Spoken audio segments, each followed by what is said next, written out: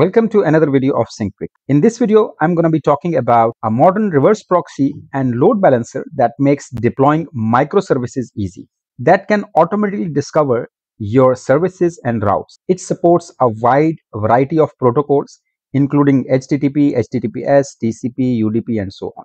And you can add new features and functionalities by just writing the plugins.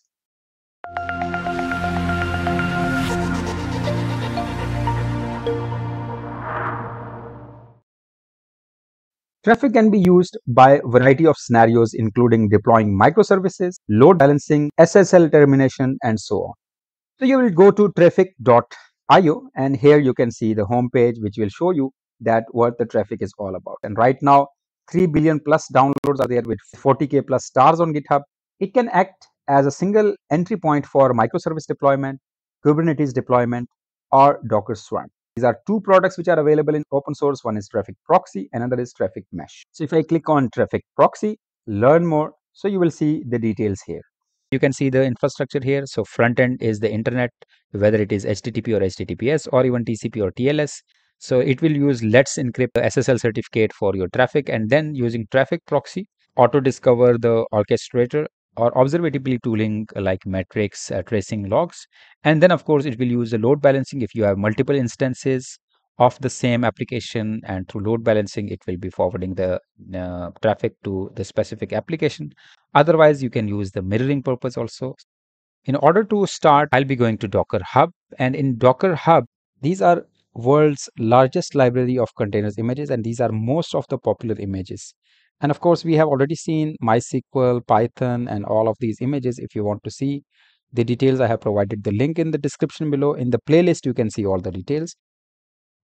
So right now I'm on my Docker environment. If I show you here, right now of course all the containers are down, and these are some of the images which I'm already running, these applications I'm running.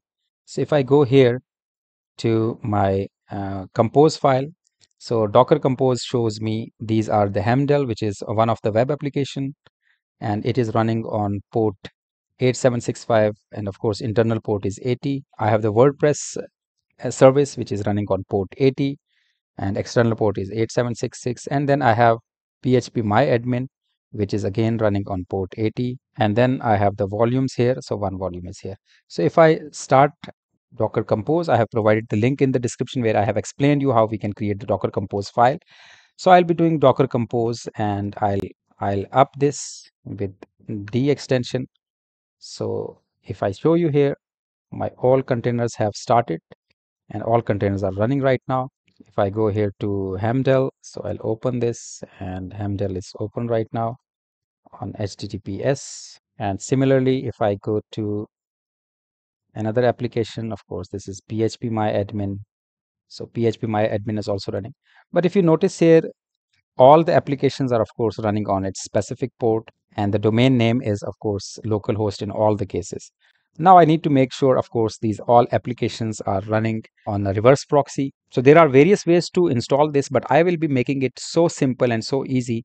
So Traefik has the official image which is available on Docker, and I'll see what is the latest tag available here. I'll click on tags. There are various tags which are available. This is for Linux and it is latest one. I'll be going for version 3.0. Tag here which is available is Traefik 3.0. I'll go to compose.yaml. I'll be creating a new service after PHP myadmin. So my new service name is, this will be Traefik. And what will be the arguments here? So first of all, I'll be using the image. So what will be that image? Image will be of course Traefik, which I copied here, and this is the Traefik image, and I'll need to pass the two commands here. So I'll be typing in the command. So first command that I'll be using will be api.insecure is equal to true. So why I type api.insecure is equal to true? Because if the traffic is not using the SSL certificate, it will still allow that traffic to pass. And another command that I'll be using will be providers.docker. So what are the providers for traffic? I'll be using Docker. This also will be using ports. So I'll be using ports, and post will be in the list format. I'll be using port 80 as internal and port 80 as external. And then another port will be port 8080 internal and 8080 external. And now I'll be using the volume here for traffic. So I'll be typing in volume. So volumes will be in the list format again. So what will be that? I'll be typing var slash run slash docker dot sock, and it will be linked to var dot run dot slash docker dot sock. Now traffic service will be started, but I'll not be making any changes here. First of all, let us save this file and let us bring our composer down. And now I'll be pulling the repository first. So I'll be going to compose and pull the images. So it will pull the images right now. Traffic image is being pulled. And what is the latest image? Of course, we mentioned version 3.0. And if I go back here to Docker Compose and images, so if you see here, traffic version 3.0 is fetched. So I'll go back here to command line and I'll bring this up now with the D extension. All right, so if I go here to containers, so you can see here traffic is right now running.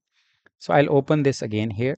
It shows that 404 page is not found. It means that, of course, traffic is running right now. But if you remember that there is another port which is for the management port, it is 8080. I'll go back again here and I'll type in the management port, port 8080. And you can see here right now the traffic is running version 3.0.0 beta version. And if you see the dashboard, on dashboard it shows how many routers are discovered, how many services are discovered, and how many middlewares are discovered. So in HTTP, this is all which is discovered. TCP, what is discovered. UDP, nothing is discovered. Features, tracing is off, metrics is off, access log is off, hub is off, and here providers is Docker. So if you go back here to HTTP, what type of services are here? You can see here that traffic, which is API internal, and then of course dashboard internal, Hamdel syncprix, MariaDB syncprix, PHP syncprix. All these applications which I'm running, or all these microservices which are being running, these all depend on traffic. So we'll go back here, and for all these applications which are running right now, so I'll be going here to Hamdel first, and I'll add another depends on, and here service name will be traffic. So it will be depending on traffic, and I'll copy and paste the same here for WordPress also. This also depends on traffic. PHP myadmin also, it should depend on traffic. I'll save this file, bring down compose again, and I'll bring up a compose again. So right now, if you see again here, I'll go back. So no changes there, but the good thing is that now all the containers will look for the service, which is traffic. I'll go back to traffic. The entry point for traffic is at port 80, and traffic is running at 8080. So now I'll be, of course, creating the reverse proxy for the domain.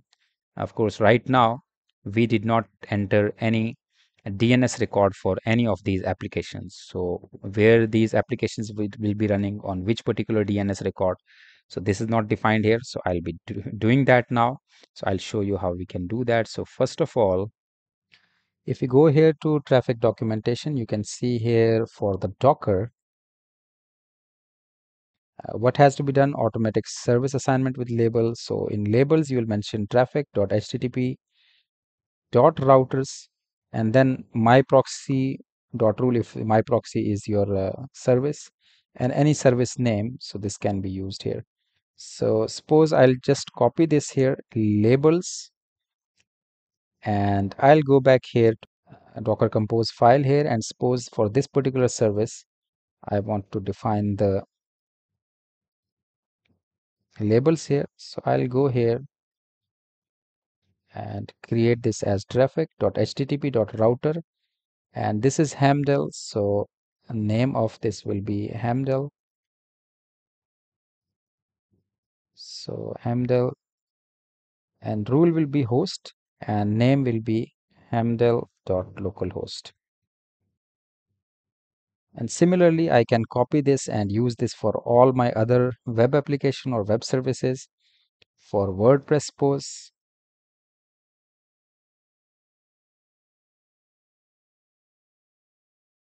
here I'll go back, and before I starting, I'll just stop the service and start it again.